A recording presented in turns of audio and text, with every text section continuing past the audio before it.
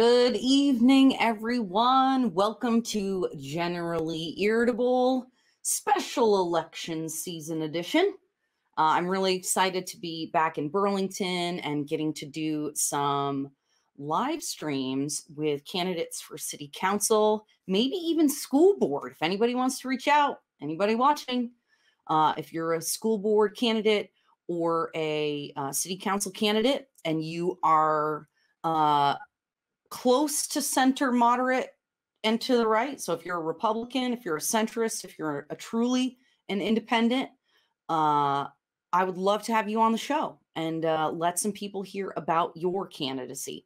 I can't lie. I am not a, what is that? I am a biased news organization. We here at Generally Irritable are really looking to help promote conservative values and candidates that we think are valuable, who use reason and data to make decisions, not just their emotions. And so I'm actually really excited to have Alec Stith on tonight. He is running for city council in Ward 7 of Burlington. The current city councilor is Ollie Dang, and nice enough man. I like Ollie. We have each other's phone number. We've talked. But I haven't been happy with all of the decisions that he's made on the council. And while I think that it's important to take feelings into consideration and to be empathetic and compassionate, we also have to make sure that the things being suggested are being tracked and followed through and discover if they really work. And a lot of the things that we're seeing from our current city council and the mayor just don't work. And so when I first met Alec I think it was last year, or maybe it was even in 2020, when there was some stuff going on with the bond for the fire station, I was like, this guy clearly is thinking about things. And I was really excited to see that he was running. He is an engineer, and anybody who knows engineers, I'm an accountant. So I like engineers. I like to process, be rational, reasonable, logical, right? There's compassion and empathy in there. But let's first start with what are the facts and what is true. And so I think that that's something that Alec brings to the table. And so I'm really, really excited to have him on today. And so before I bring him into the live stream, I just want to take a moment to say thank you to my Patreon supporters. I actually, I never promote this stuff, you guys. I bring my content to you, and I don't normally ask for, like, share, and subscribe, but I'm realizing how much that stuff matters. Conservative content especially does get throttled on social media. It really does. So your likes, your shares, your follows all really do make a difference. And what else makes a difference are my Patreon supporters. I have Kurt Wheeler and Keisha Gathright are both monthly supporters on Patreon. So after we get done, I'll try to remember to I will put a link, a pinned comment in the comments section for people, if you can and you're able to be a monthly subscriber, even at $2 a month. That really goes a long way to helping me transition from being a full-time accountant and having an accounting practice to being able to produce content and the news around the state of Vermont to you, my viewers. So blah, blah, that was awkward. Eventually, I'll be less awkward when asking for things and asking for money. I better get good at that. Speaking of getting good at asking for money, I wonder how Alec is doing with his fundraising. Alec Stith, welcome to Generally Irritable. Well, thank you, Ericka, for that wonderful introduction. I appreciate it. You are welcome. I want to make sure I don't anybody watching is like, oh my God, Alec is a Republican. I didn't say that. Okay, I didn't say that. You are running as a Democrat. Is that correct, Alec? That is correct. However, okay. I did receive the endorsement of both the Democratic Committee and the GOP. Okay, and that's because we of the Republican Party, the Burlington GOP, I've said this before. I don't care. I don't care if you're a Democrat. I don't care if you're a Republican. I don't care what you are. If you can do math, I will vote for you. I appreciate that. Yeah, I'm an independent-minded person, and math is right up my alley, analytics, and being a data-driven person and understanding that you have to be pragmatic is kind of in my nature, and that is really what getting an engineering degree is all about. It shows that you can think analytically. And, ooh, I like it. Okay, that's so really the oh, distilled sorry. down. No, sorry, Okay, that's okay. okay. So Alec, why don't you take a couple minutes and do your like introductory pitch, right? I'm Alec. This is what I'm about. I got a family. They're cool. You got great picture. You got a good looking family for the record. I appreciate that. I love your pictures. It comes all from my wife, that's so, but no, my name is Alec, and I am an engineer, and my wife and I moved to Burlington over a decade ago, and we've lived in the new North End now for a number of years. And prior to purchasing our house, we lived in the old North End for a decade, and we saved in a very small apartment. And we did that so that way we could afford the down payment on our house here where we want to be and start a family. And since moving here, we've had 2 children who are both awesome. I have a daughter and a son, and my daughter being the younger of the 2 and the newest addition. And my wife is now a stay-at-home mom for the time being to raise our family. And that was a decision that we made together. She's taking a leave of absence from her job, and she was a school counselor prior to doing that.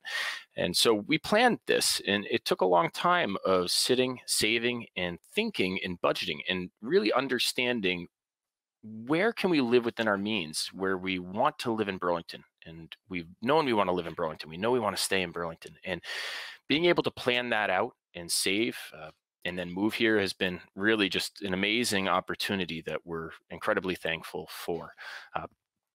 And so now, I realized I wanted to get involved after talking to a couple of my neighbors. They approached me independently about the state of the city and the state of the council, and things that are being brought to the council that don't necessarily fall under a local view or under the purview of the city council, and maybe divisive things and other things that didn't make a lot of logical sense. And what I really would hope to do is bring that civility and local focus back to the city council. And I'm passionate about a few things, the environment, public safety, being affordable. And I think that really resonates with a lot of people because we want to stay here.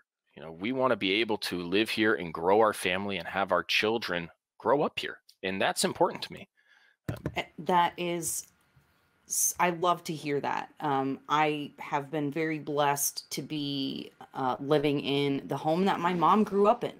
That's awesome. This home has been in my family since it was built in 1963. And so I love that family focus and that idea. To me, that's like thinking about the future and thinking about legacy.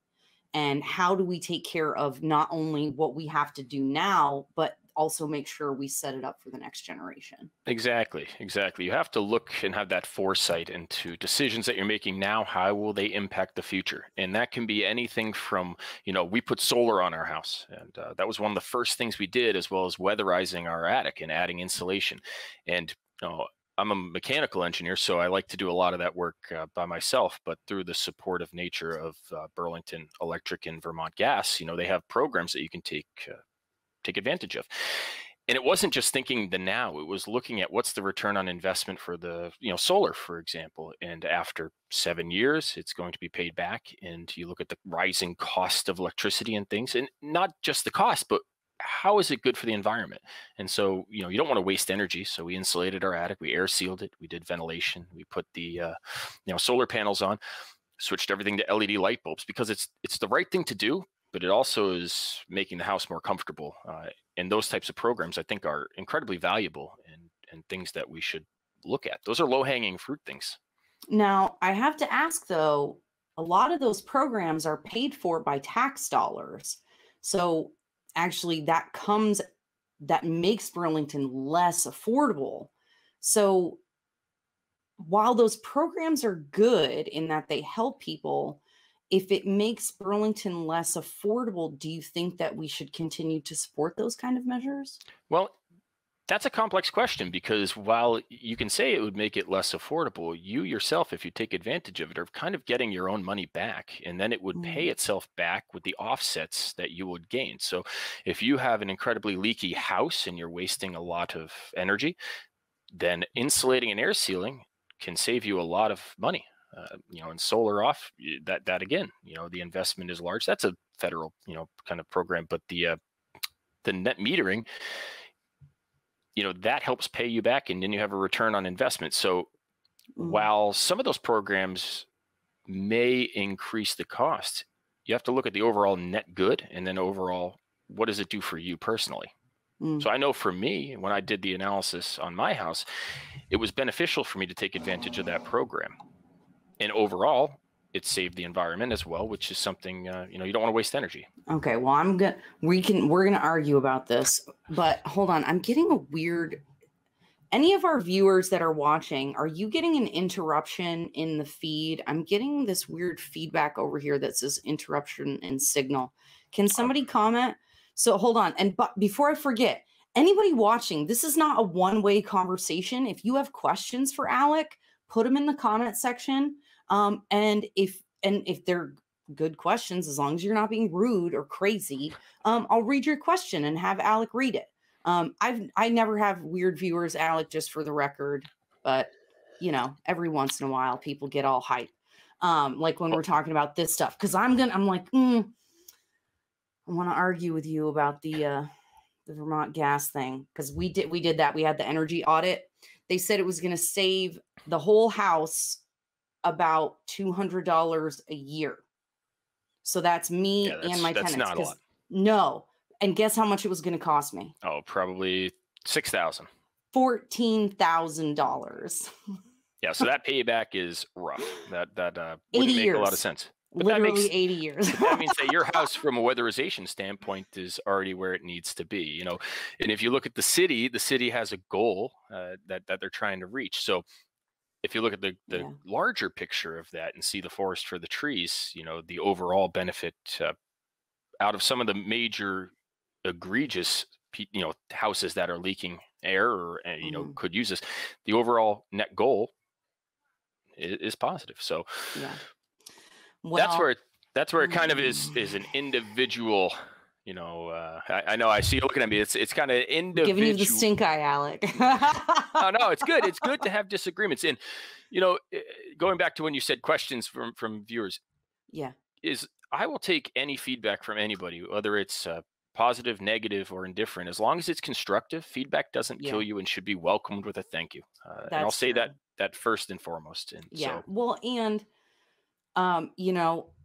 I'm always going to say stuff like that is bad, just for the record. And just because I am a small government conservative.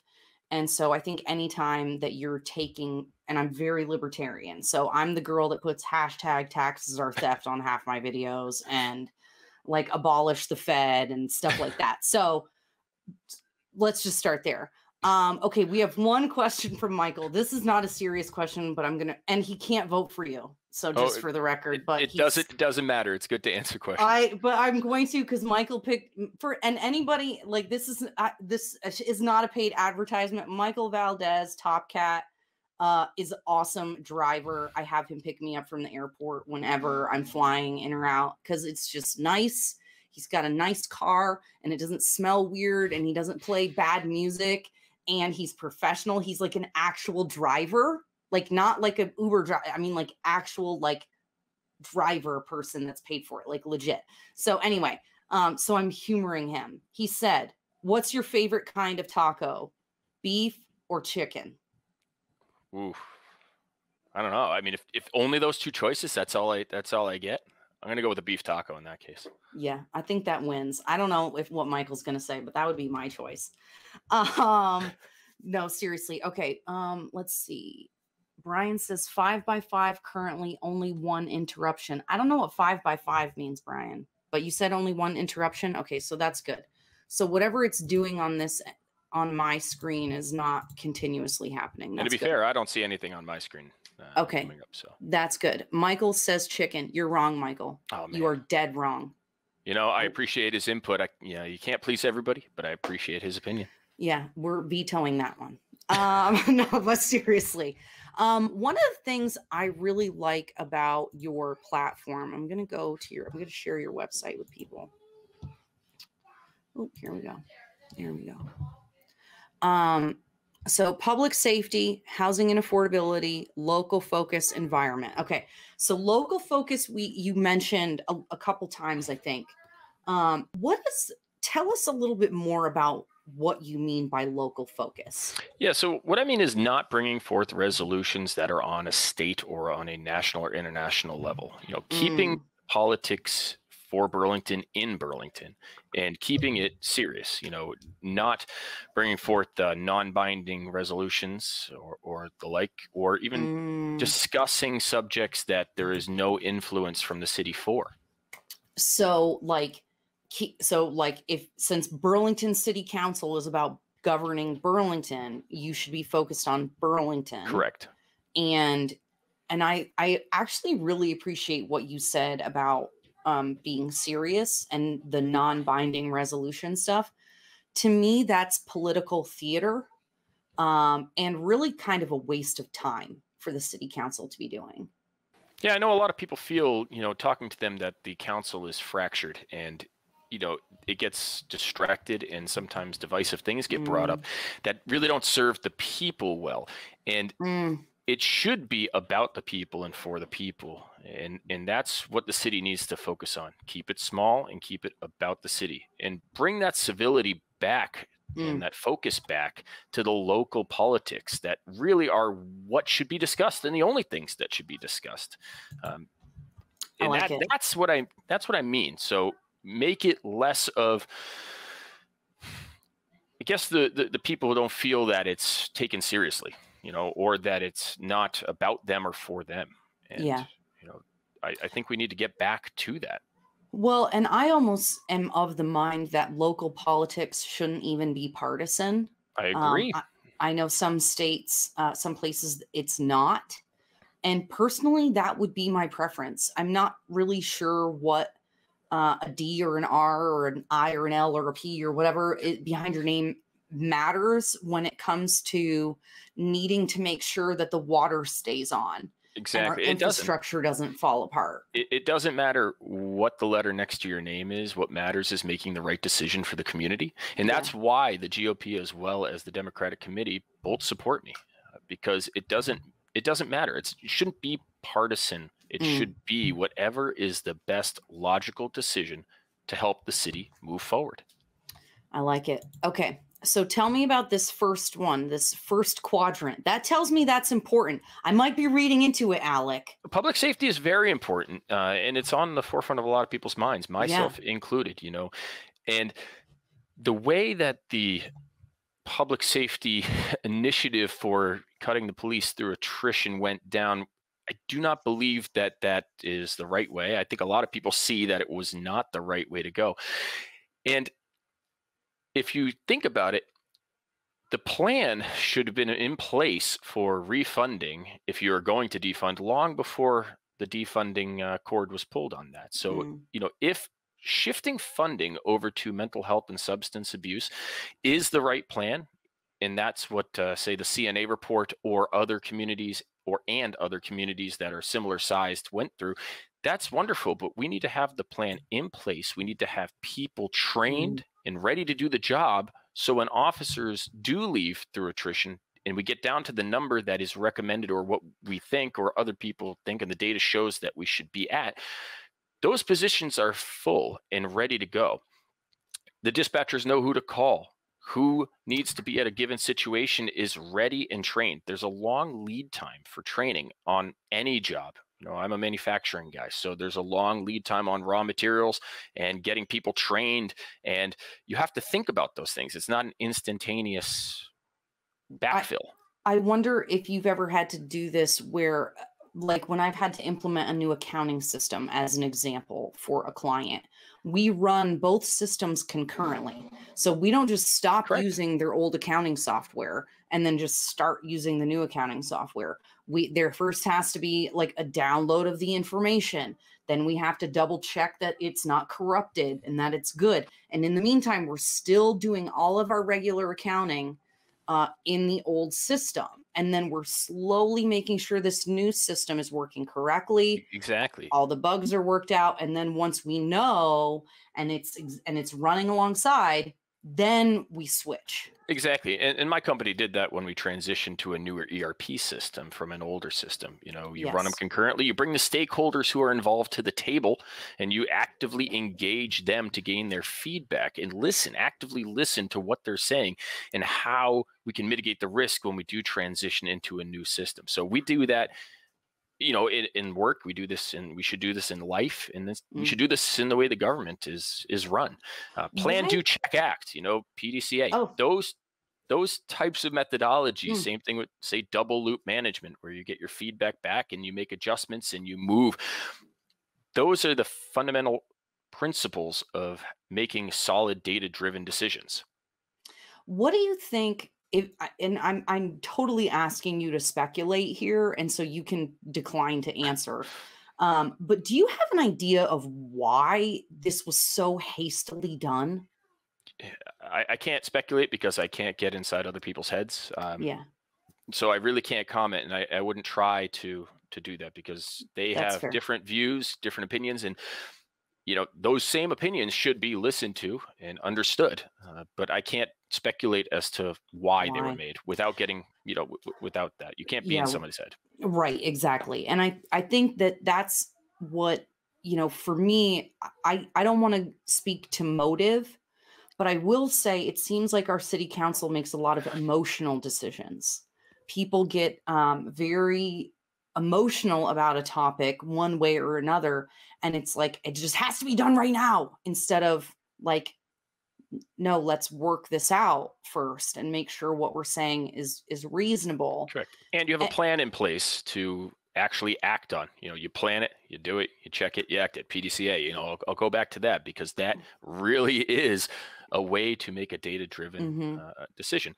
And, you know, then keeping with a consistent pattern for voting on the city council or making decisions, you know, with regards to public safety. And, you know, you can't jump back and forth and try to go to two different sides. You have to own the decision you make and then use data to drive yourself forward, listening to the stakeholders and improve.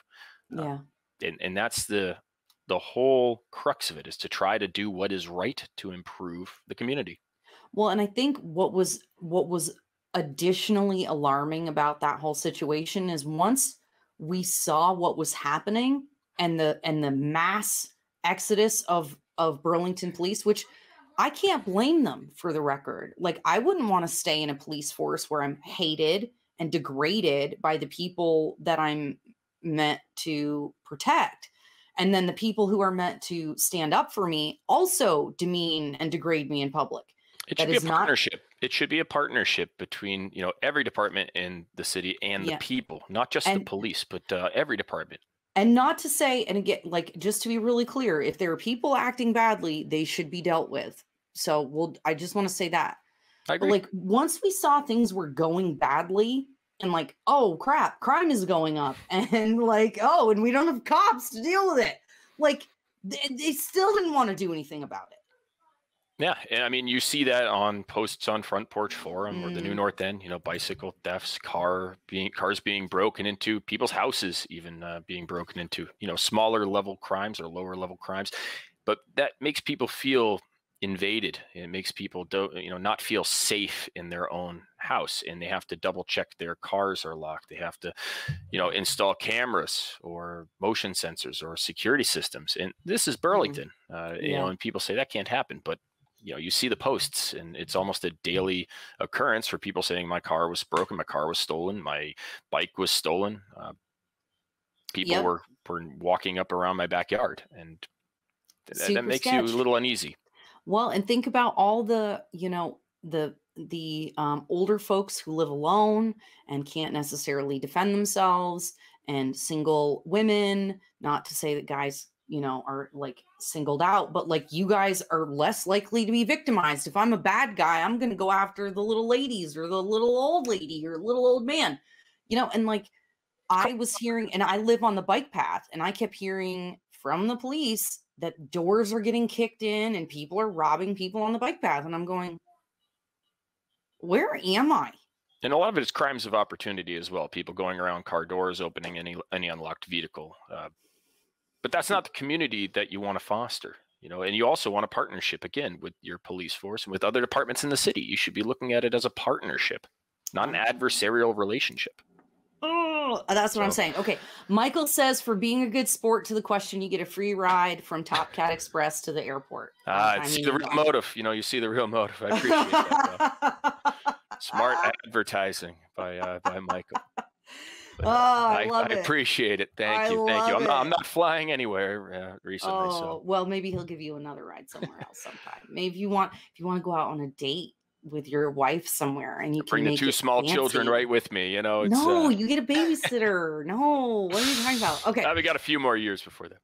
Okay, so here we go. We got housing and affordability. So we touched on that.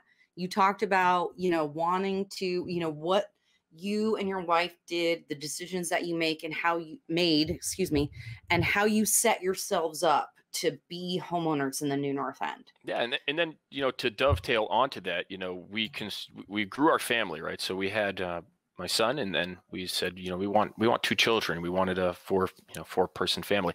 Mm-hmm. And this house that we purchased is a little small. It was a 2-bedroom home, which is modest and great. And we said, hey, you know, we have an opportunity to expand this to being a 3-bedroom home, and subsequently did that. So now we have a 3-bedroom, bedroom addition on there. And part of housing and affordability is increasing the housing stock, but it's also changing some zoning regulations that would allow people to, you know, construct additional dwellings, you know, accessory dwellings, or expand their homes if it's lot coverage percentage, or setbacks.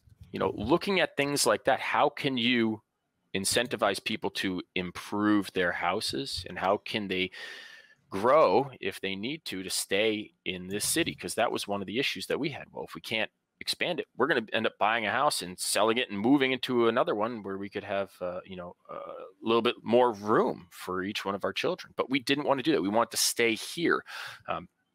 Then fortunately, I had a friend who was a contractor. I hired him, paid him, and he didn't give me a discount, but I paid him. And then I did a lot of the finishing work and other work by myself. Yeah. And at night and on the side, I did that while I was going to graduate school. So it was a lot of fun, a lot of dust, and it was good. But I have that hands-on experience from jobs prior. So I love it. I love to hear you say dealing with some of the zoning, because it is ridiculous and it is outrageous. And, you know, Murrow Weinberger, you know, you may like him, you may not, and that's okay. But he did put forth the plan to increase the development of housing stock by relaxing some of the zoning regulations.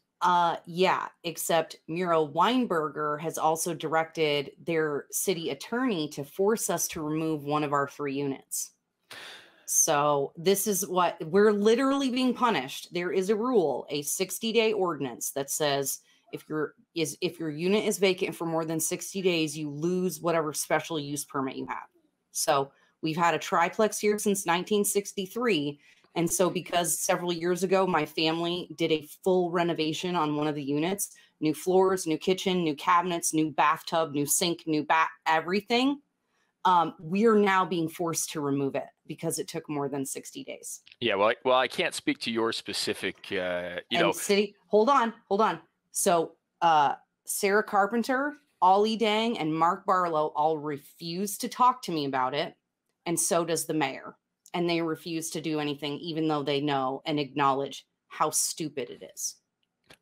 Well, again, while I can't speak to your specific instance, I would say that anybody should be listened to and heard, and at least listened to. So that's really all I could say. But changing zoning to allow things maybe like yours, again, I don't know the exact specifics on your case, but allow people to utilize their property and either add a unit, because that could be a unit that could help somebody. Oh yeah, I have to evict my tenants. I spoke to another gentleman who let me be clear. how they don't want people to evict, and they want people to be good landlords and not be slumlords and not evict people. They are forcing me to evict my tenants.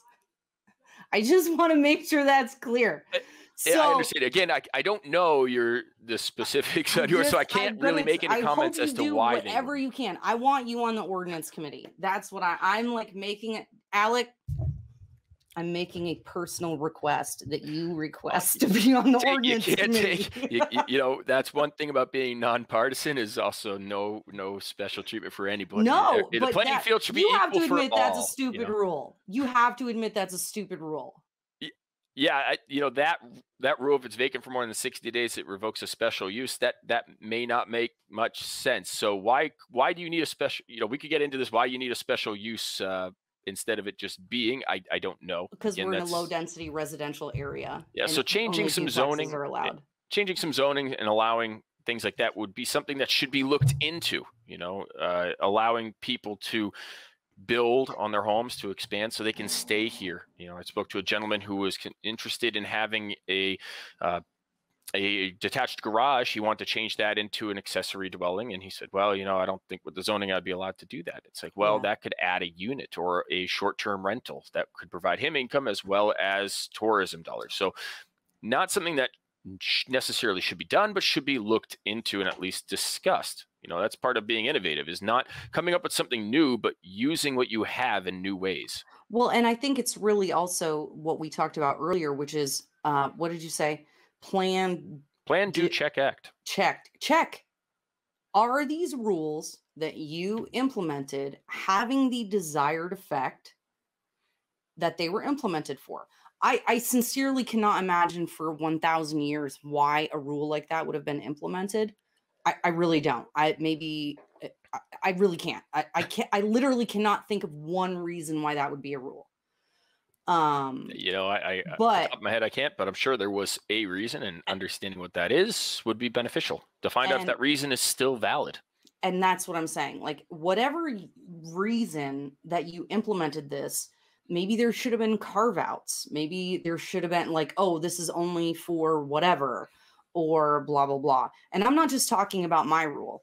I'm actually working on a documentary to really highlight all the ways that Burlington city zoning and stuff is actually demonstrably harming normal middle class, lower class folks. A good friend of mine is actually now selling her property because it's like, I'm over it. They had one of their apartments in one of the old houses in the old North End, so like downtown area. One corner of one room was a 1/4 inch too low. So not the whole apartment, not even a whole room. One corner of one room was only 6'11" and 3/4 inches. And they forced her to remove that housing unit from the house. Yeah, I can't again, without knowing exact specifics on rules in that for that specific situation. I can't comment, but what I can say is, you know, expanding housing stock expands the tax base. You know, building new units, allowing people to stay in their homes, build additional rooms, build accessory dwellings, where applicable and where it makes sense, allows the tax base to expand. Tax base expands overall. You know, money taken in by the city is spread out. Economic activity goes up. Businesses go up. This is what I'm saying. Oh my God. See, this is what, see, I disagree with you about some stuff, right? But you can do math, Alec. This is what I'm talking about. It's like growing businesses, right? Incentivizing people to start businesses in Burlington, you know. Well, and this is because what is actually happening is the rise in taxes and these zoning laws that are absolutely stupid, in my opinion. I'm not supposed to talk like that. My husband told me to stop calling things stupid, but they're stupid. What that does, what it has the effect of doing is causing people to leave. You know, how many families just keep leaving because they can't afford it anymore, or it doesn't make sense, or they can't expand their home, or they're on fixed income and the tax increases are too much, you know, fill in the blank. Yeah, I And know. And people are stinging from the reappraisal right now. and we're So getting a couple more bonds on the ballot in March. yeah, one more bond, I believe is going on the vote on Monday, as well as a tax increase. Which is wild to me. And the school board budget is going up 13%, which I know that has nothing to do with you. But I say to myself, what are these people thinking? Yeah, so it gives you even more, of an idea about how we should be drawing businesses into the city and expanding our tax base in general. Yeah. And that's one way to keep it affordable, as I well as think, looking at places where you can be more innovative with, your resources that you have in the city or departments in the city. yeah. What are you're looking at your overall operation, where can you be more efficient? And this is what is so disgusting and shocking to me is when we're all, like you said, stinging from the reappraisal. I can't imagine what was going through them. And many of us had our businesses shut down. We lost money, we lost jobs, people got sick, et cetera, and so forth. And how irresponsible it is for our school commissioners and our city councilors and our mayor and the department heads to think that asking for even more money from us would be appropriate. Yeah, so I can see both sides of the coin though on that one, because certain things, if the bond that's coming up that they're going to vote on tomorrow are necessary things, or things for public safety. Now, is it the right time to ask more money, or did they ask for money for things in the past? You can't change what they asked for in the past, and what passed on the, I keep saying past, but it's what has passed through the voters. And if the voters approve it, that's what the voters approve. So some of those things, if you read them in the bond, are viable, right? Upgrading But why?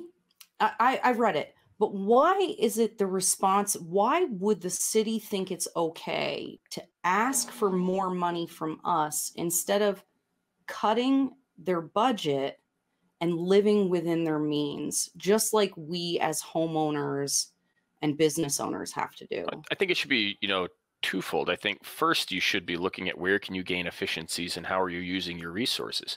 And then once you hit that level of efficiency that you feel like you can't really go further on, that's when you should approach and look. We do that from a manufacturing standpoint. We're not going to install a new twin screw extruder when we have capacity that we could gain through efficiency on our existing machines. This reminds me, somebody was supposed to send me the detailed budgets. I got to write this down so I don't forget.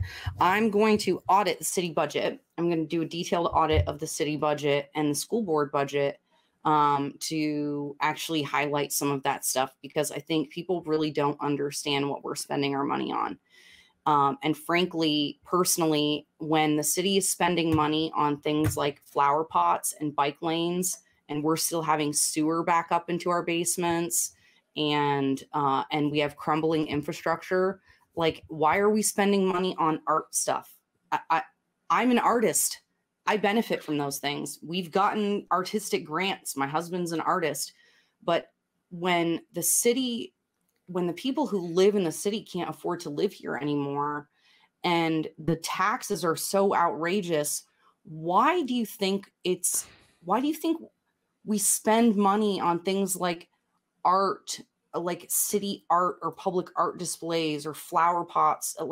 See, that's what I just don't understand, how somebody can say we want Burlington to be affordable and then also be for taking more money from people to pay for pet projects like bike lanes and stuff.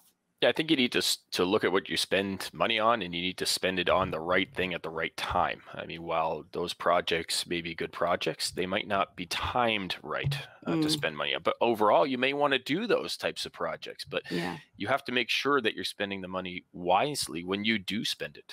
It can't be austerity measures. You cut your budget, but it has to be things like, hey, if the bike lane makes sense, or city beautification to draw people in. Do you spend that money now when you have, say, you just said, oh, sewer backing up? What's the highest, risk that you should spend on to mitigate before you work Oh, down the list? well, like Like an like RP there's no number and way. a FMEA, you know? Well, I can say like no money should have been spent on the McNeil redo. Not McNeil. I'm sorry. The freaking stupid structure. The Moran frame? Yeah, like that crap. We never should have redone the City Hall Park. If our infrastructure is so bad that it's backing up sewage into people's basements, then those are the things that should be focused on first.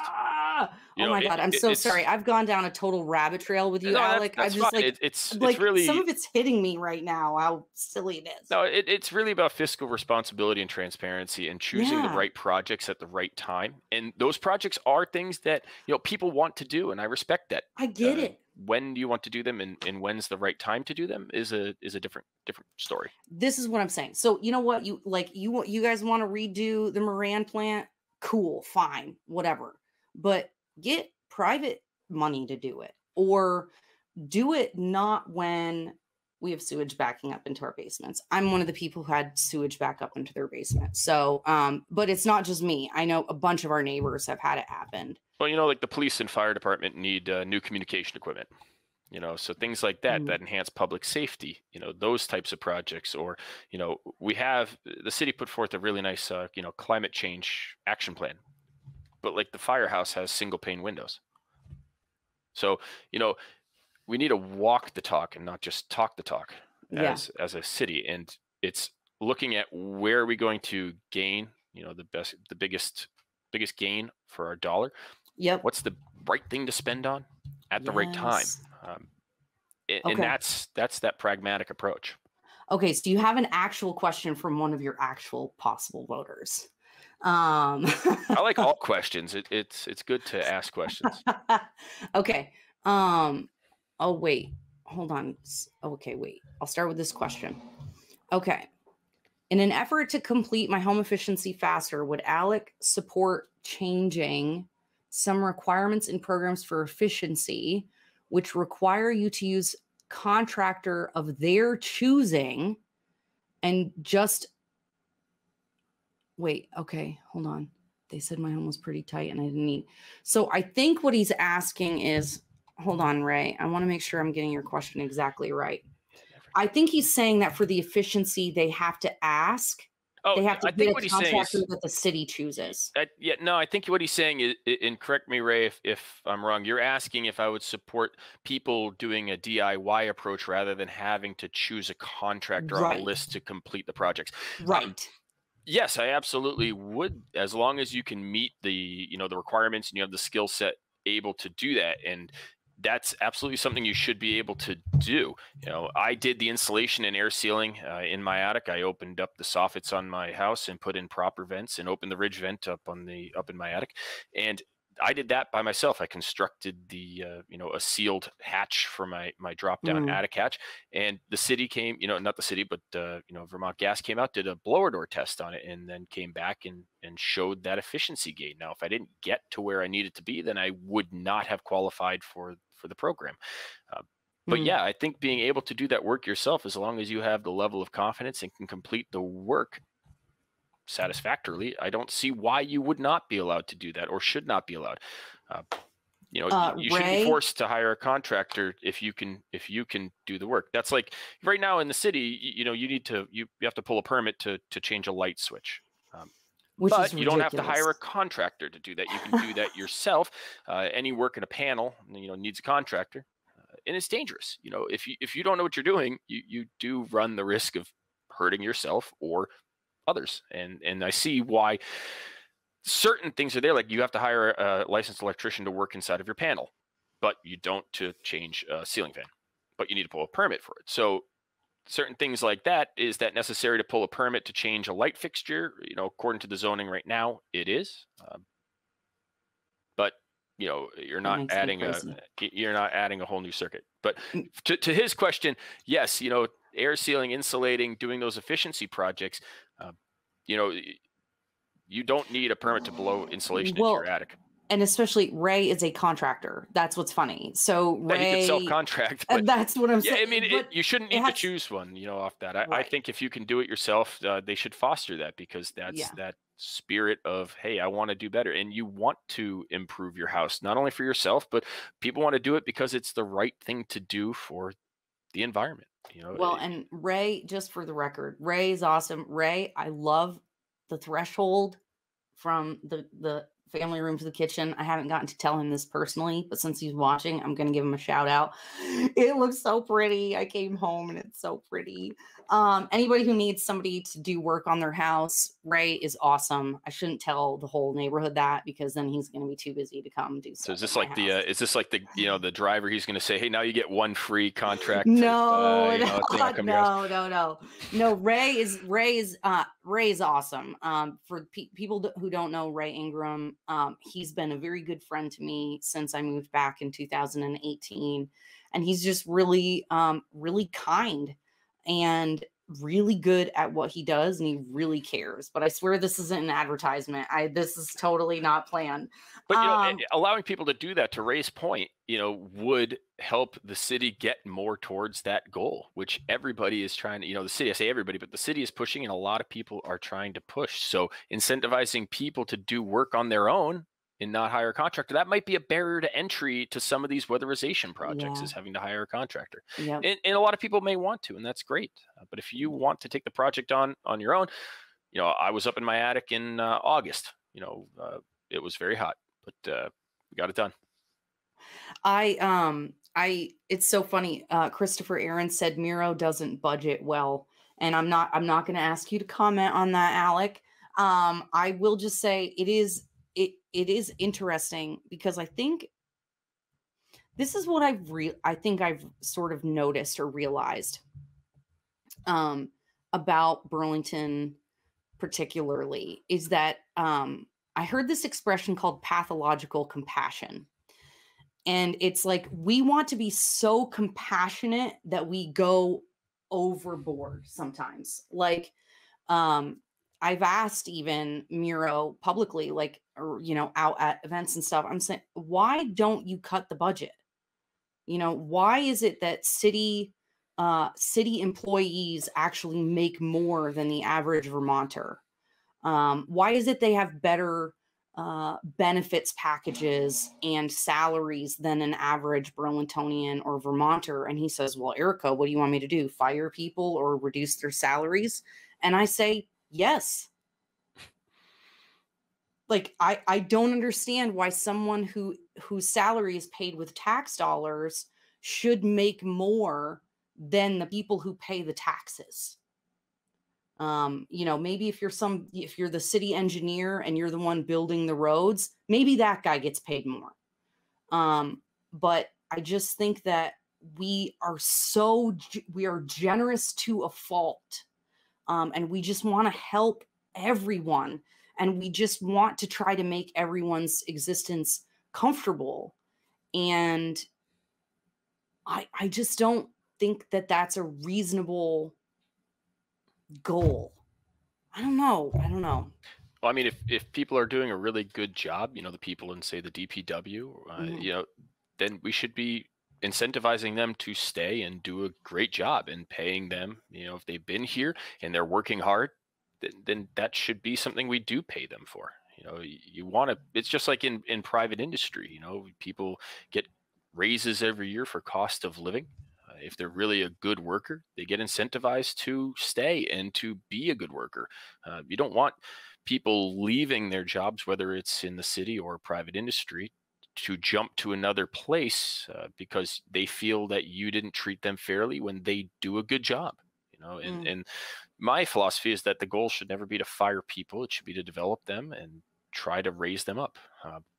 So if you have people who are working really hard, that's awesome, and they should be rewarded as such. So you have as DPW long as it guys doesn't increase my tax dollars. Well, yeah, but you have who are on the recycle truck in the middle of snow, on the DPW guys, and they are plowing the roads, and they're working long hours, and they're there at night, and they're allowing you to get out of your driveway, and very important in the training jobs. it takes a very long time. Important jobs. I agree, but like police officers only make like $50,000. Why is somebody who works at a desk in City Hall making more than a police officer? I can't comment on that because I don't have specifics on it. What I'm saying is, if they have, say that person there has been there 30 years and they have been doing a fantastic job. If you're at a job for 30 years, your wages are going to increase. Then I would encourage you to go to the private sector where you can make more money. Well, I'm just saying, you're not going to be capped, and you're not. It wouldn't be fair to say to somebody, "Oh, now that you're making more than this because you've been here 20 years, you're fired." That wouldn't be fair. That wouldn't be equitable to people. And I just don't think those salary caps should even be that high. And that's a separate question on that. But there are a lot of jobs that are done. Oh, sorry. Go ahead. There's a lot of jobs that are done that are difficult jobs. Police officer is a difficult job, and I would encourage people, counselors, if they're going to be voting on things relating to police, they should do ride-alongs. Same thing with the DPW. Maybe go down and do a ride-along with those guys, filling potholes or taking out recycling, and understand what those jobs are like, and how you can help those people.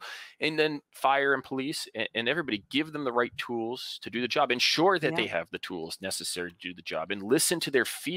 When you make a decision, bring them in with you, because those guys are the stakeholders, those men and women, and that's important to listen to that feedback. But if they're doing a great job, then they should be rewarded as such. The lead time for a police officer, even some, lead time for any job, people in DPW, firefighters, that lead time for training and proficiency is long. It's long. So you don't want people to jump to another municipality or into the private sector when if they feel slighted. If they're doing a good job, you want to reward them for that. I mean, maybe you want them to jump, Ericka, and we can disagree on those things. But from a pragmatic standpoint, we're going to continue to disagree on that, because otherwise, then the budget just keeps going up and up and up and up and up. And that's exactly how it is in the private sector. And not only that, but these people are all members of public sector unions. So they use their money to get politicians elected who then decide what their salaries are. And so I think that there's a really perverse relationship with public sector unions. I personally don't think that they should exist. I'm going to get hated for this, saying it out loud.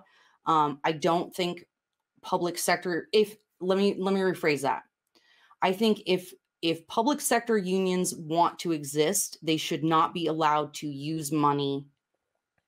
They should not be allowed to donate to politicians. And we can, I don't want to go off the rails or off this type of a discussion, but what I will say is that, if the people are doing their job well, then they should be rewarded. And the long lead time for people, you need to incentivize people to stay and to do a good job. If they're doing a good job, they should absolutely be sincerely thanked and, provided that growth and opportunity. And again, it's a partnership, right, with everybody on all departments. And I look at this from my point of view, working in the private sector, and the plant that I work in, is that you want to partner with people. You don't want to have that adversarial relationship. And ideally, you're giving everybody the right tool to do the job and finding out from them. That's that double loop management. You listen back to them and find out, do you have the right tools for the job, and gain their insights and gain their thoughts as stakeholders.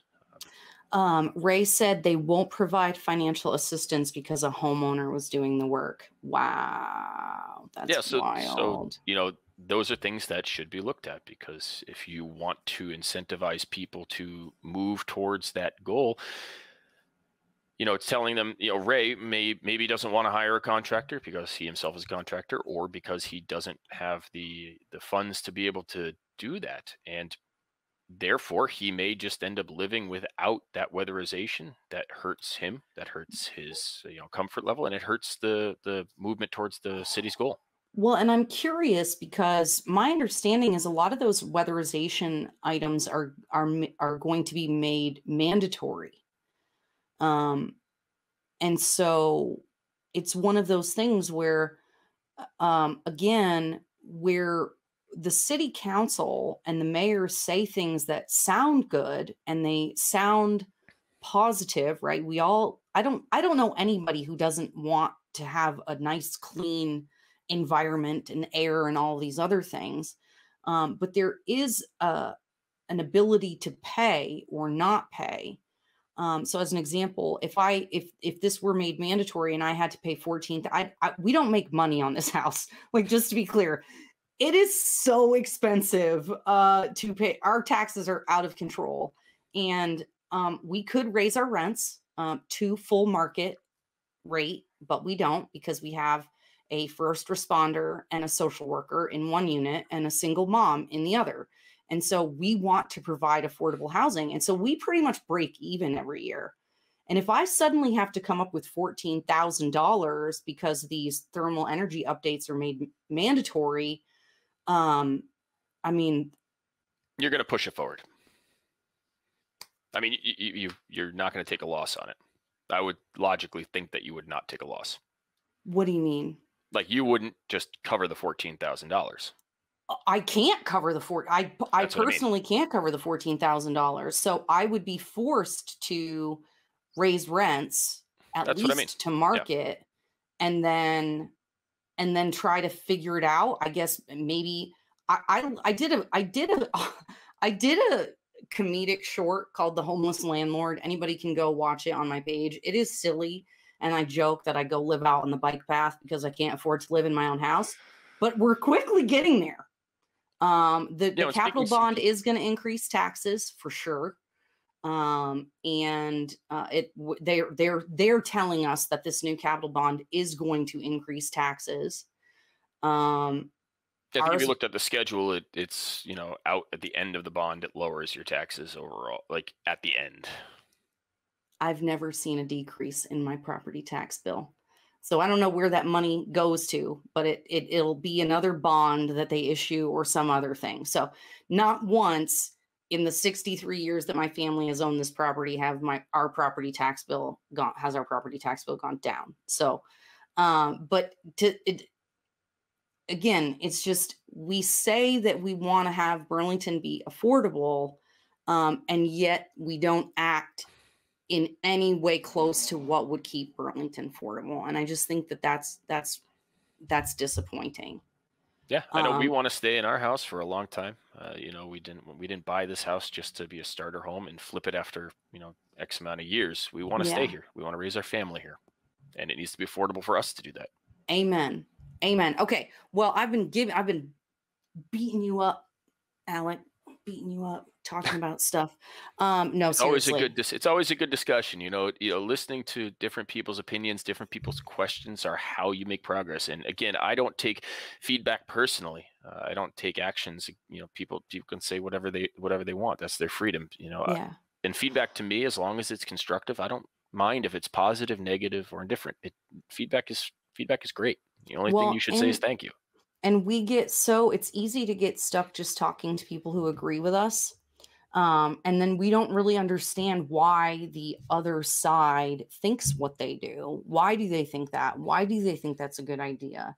Okay, yes, that sounds good, but what about this? And it really requires, to me, I think, more than anything, what I would like to see is some diversity on the city council. And I mean ideological diversity. Where an actual debate can be had where people disagree, and then we can come to a consensus rather than just running all the way off the cliff without anybody saying boo about it. I agree. I think it should be nonpartisan, and I think you should be willing to bring, different ideas to the table and hash them out, discuss them. And then whoever it concerns, that decision, bring those stakeholders to the table and give them a voice and listen to them. Actively listen to people. Yep. And bring that civility back, but keep it local. Don't look at it on that state or national level. If it cannot be influenced, if it's outside of your circle of influence, then don't worry about it. Ooh. Oh, I was going to give you crap, but I won't. I was going to give you a gotcha, but I said I wouldn't do that to you. So I'm not going to, but I'll ask you in private later next time I see you. Okay. So we've come around the hour, and I want to give you an opportunity to take a couple more minutes to just, give your pitch to Ward 7. We do have some of your voters on here with us tonight, so this is really cool. Well, that's awesome. I'm glad people. So thank you for coming out and listening to me. I don't seek the spotlight. It's not something that I ever wanted. But when it's necessary, I felt compelled to step up. And having neighbors independently ask you if you would be willing to put yourself out there is kind of nerve-wracking. But ultimately, if it can improve the lives of the people around me, that's the goal. So if you want pragmatic leadership who will listen and actively listen to people and use that analytical, data-driven plan, do, check, act methodology when making decisions, understanding the human side of the equation as well, then I think I can bring that back to the council, that civility back to the council, and keep that focus on what really matters to the people out here.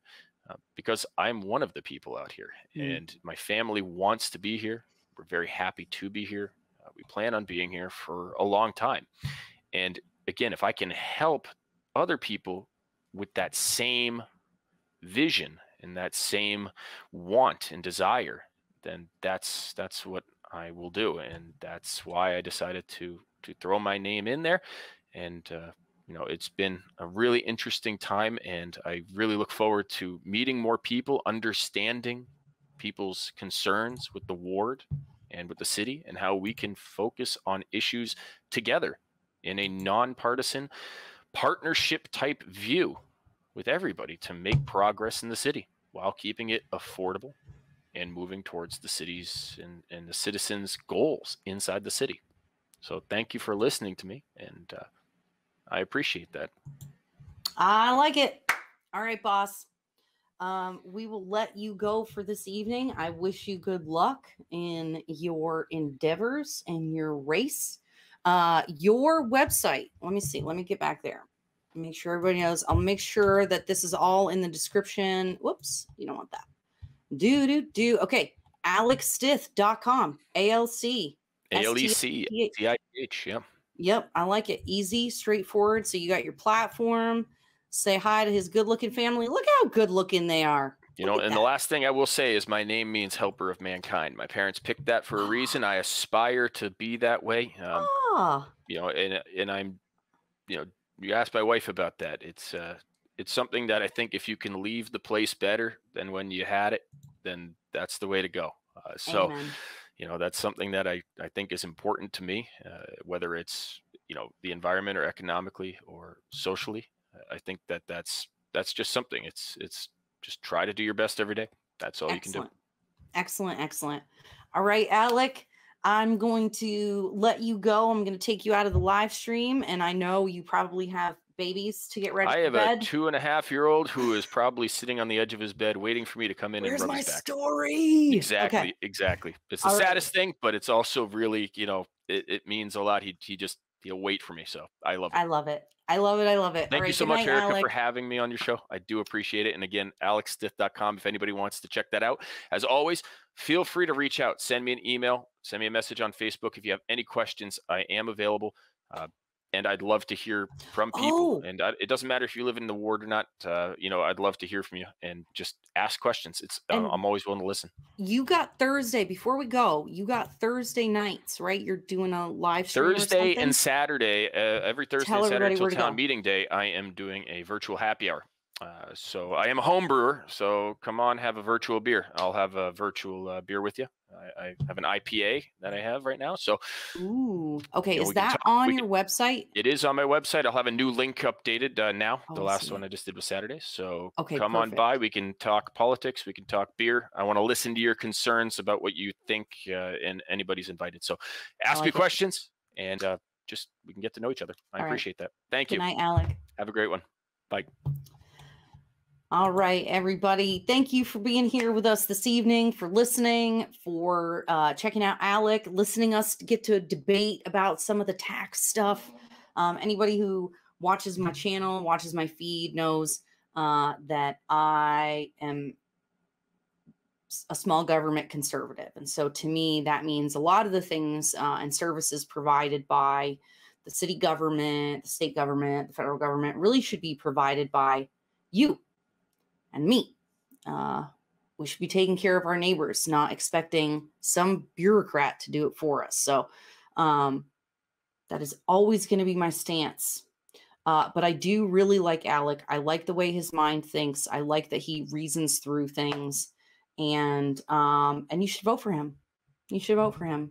on town meeting day. And so as we leave this evening, I'm going to leave you with another viewing of our commercial for our book. Benjamin and I have our book published, Reasons to Trust the Government. Of course, it is a very light read, and you should make sure to check the preview before you buy it, but you can go to Amazon.com for $9.99 and be an owner yourself. All right, everybody. Thanks for coming out tonight. Thanks for being here.